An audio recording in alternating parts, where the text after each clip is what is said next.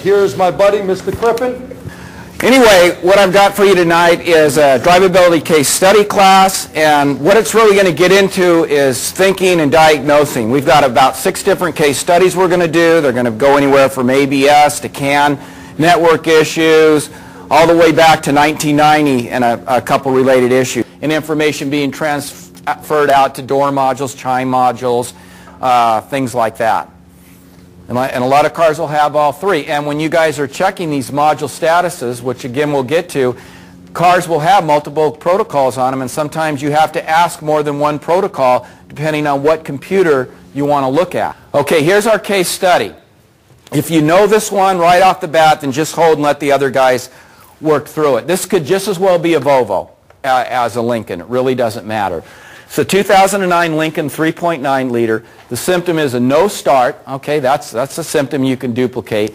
It has a P1233, okay, which means obviously we're digging into some OEM stuff there. It's unique to this particular system.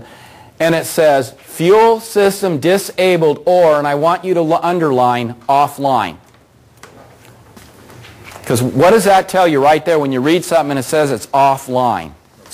All right, this was 2001 Volkswagen Passat 2.8 ATQ. By the way, with VWs, this is God, this engine number for them. What I've seen with our scan tools and stuff, if you know where the engine number is, that's really helpful when you're into Volkswagens. It's on the engine, but another place you'll always find it, unless the car's wrecked or something, spare tire compartment to the side on a piece of paper. So the ATQ, AEG, AWR, that tells a lot about the car.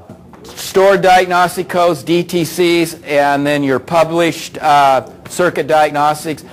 And the last thing, if you have a DTC like that mass airflow sensor on that plugged Explorer exhaust, don't immediately condemn the circuit.